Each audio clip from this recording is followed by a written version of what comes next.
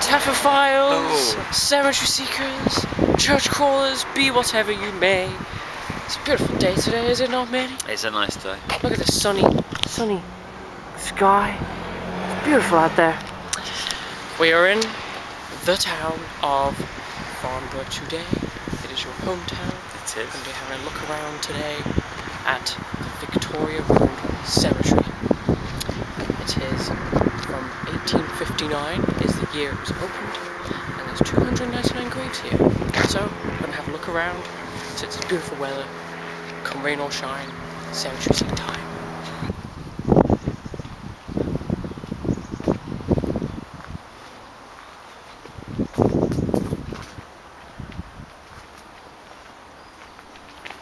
Okay, so have been coming here quite a few times, but it dawned on me that I've never filmed it, and it is now becoming spring, but it is sunny, so come and have a look at it whilst in good weather. I think we've been here quite a few times anyway, in the years that I've been coming to Farnborough.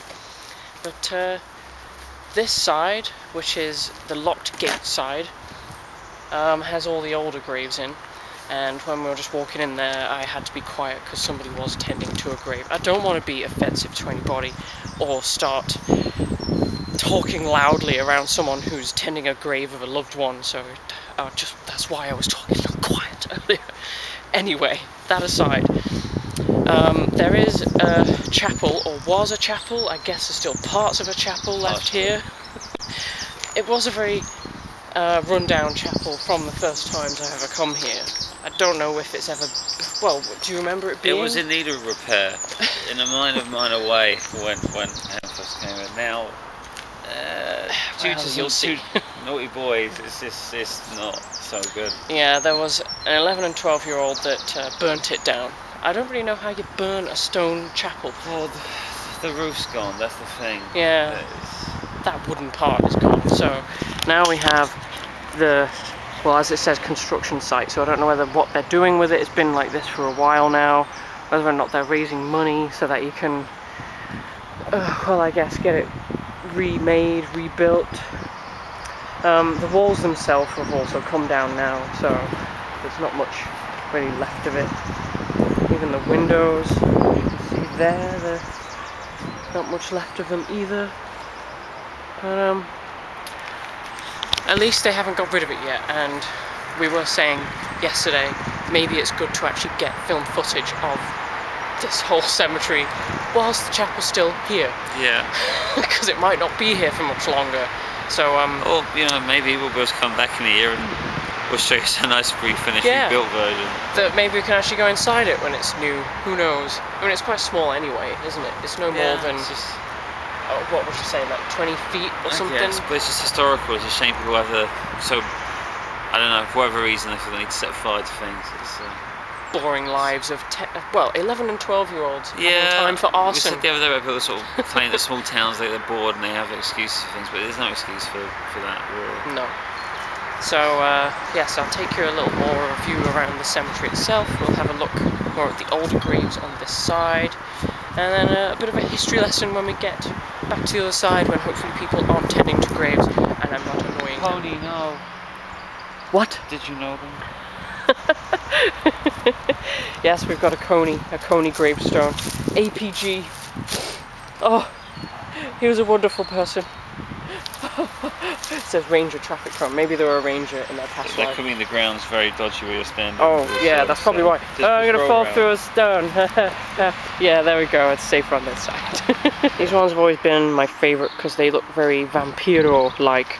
On the side of it, though, it does say, "Pity my simplicity, suffer me to come to thee."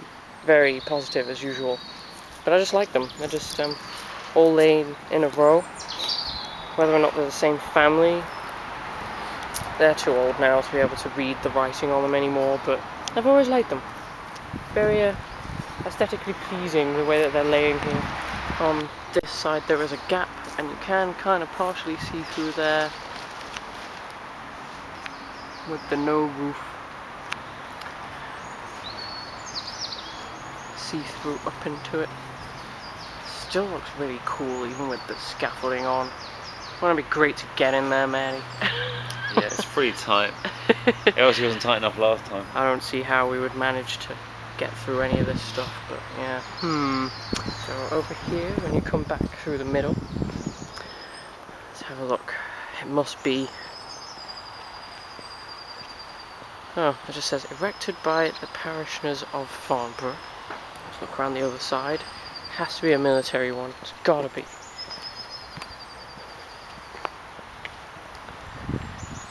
Memory of Victoria, our Queen. Ah, how about that? That's pretty important. She wrought her people lasting good, 1,000 claims to reverence closed in her as mother, wife and queen. It makes sense, she visited Farnborough a lot, so... Did she? Oh. Well, as part of the Welcome to the Chapel. Yeah. The Farnborough St Michael's, yeah, what it's called? Yeah, because that's all part of that. That's a good point, yeah. Victoria Road and everything. Yeah, so yeah, because it's on Victoria Road. Yeah, she's come down all the time, so... Yeah, very well noticed, Mary. Yeah, look at it there with the blue skies behind her. Queen won't visit it now, but you know. No, I don't think so, but it's nice that this queen visited once upon a time in 1819. So I just came up the back of this one. Looks very important again. Can we read it? In memory of Hugh Archibald Renwick, Captain of 5th Battalion and RAF, attached to the RAE Farnborough and second son of William Renwick Landgarth Sterling. Look at his important names. It's a very nice stone. And not too far down, this one pretty plain behind giant other crosses. Quite a few crosses here, but as I just noticed that David Hume Pinsent was Royal Aircraft Establishment, killed while flying for the purpose of research in aerodynamics. Killed aged 26. So yes, in case you don't know, Farnborough is known for the air show and, well... Much, yeah, this is like the home of planes, of aircraft, yeah, building, development. Yeah. So, if you do come down here, you do want to come visit after this. But it's literally directly opposite. It's directly opposite the train station itself. Yeah. And if you go off to the side, you might actually find, even in relation to the RE, was the biggest employer at one point here. There's remnants of the old tram tracks. You used to directly take all the employees from wherever they were along the way to work, wherever they lived in Farnborough. Might show you afterwards, actually, if we go in that direction. I've got a few other things to show you after this, but yeah, that's a little insert into there, because I think it's what Farnborough's most known for, isn't it? For sure. For sure. I'll point it out, Manny. Do you want to read this one out? Let's read gravestones together. What way they're doing this. No, it's for a lovely lady, obviously, but someone decided to put God only loans his jewels. Is that a positive? Is that a negative? Does that mean that she was a jewel and took her back to heaven, right? Because otherwise, I have no clue what on earth you're talking about. It's probably a family phrase. Yeah. Bless seen them. some strange things on graves, but I guess you can have anything on you want. Yeah, you're paying for it. You could put whatever you want, and it only has to mean something to you and the people you know, I guess. So, so whatever, you know, Miss Rosetta Smith, your jewels were loaned and took them back. Oh, wait, look at this. This is so cool. If love could save, thou hadst not died. Wow. That's really pretty, isn't it, man? I've not seen like a pillow thing. Yeah, before. It is like a pillow, but it's like a handwriting. Pillow. It's really nice.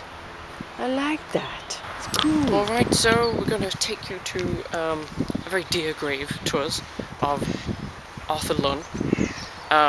He is well known as a historian of Farnborough. His wife, is it his wife that's buried with him? His wife as well. Yeah.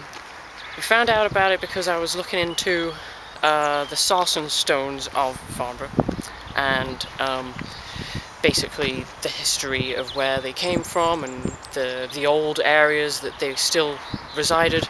And Arthur Lunn had done loads of different information about that and walks you could go on and where to find them. And we went through, is it Cove? Cove Village, yeah, which is not far. It's literally minutes from here. So. Yeah. So we went around Cove looking at all of the different areas and found out of where he used to live, which actually had some of the remaining stones in the garden, we found out. Yes. Yes. Go look at those. Was it his daughter? Yes, was there it was that his time. daughter was there, and they were in the process of selling house there. Yeah. So they showed us around, which nice. was lovely of him. So that was a really good day that just spontaneously happened one day, didn't it? It was a beautiful day like today as well. So we just thought every time we come through here, we always visit Mr. Lunn's grave, thank him for his story, just everything that he's given to Farnborough, because it helped us on that day. And I think, you know, it's just important to have historians, otherwise people won't know stuff. Yeah. It's alright looking things up on the internet, but historians, they do write stuff, but word of mouth. Not everything is on the internet. Yeah, and finding it out through talking to people. So here we have Mr. Arthur Lunn, and as it says, Cove, historian and writer. And it was only, well, it's now 7 years ago when he passed away, but I mean, we've been together 5 years, so yeah. It wasn't that long ago when we first discovered about him, and when we went to his house and they were in process of selling. Obviously that was only just happening then. So thanks, Mr. Lunn, you've done a great service to the town of Farnborough. So that is going to conclude this seek. I hope you've enjoyed this Farnborough outing. As Manny said, it's right opposite train station should you ever wish to come here. Very accessible. Easy to get to. Yep, and if you're in London, it's what, half an hour out of London? Get a direct, it's half an hour out of London, it's all good. Very easy. So, in respect of Arthur Lunn, we say goodbye today, and we hope you've enjoyed it. Till next time, bye. Goodbye.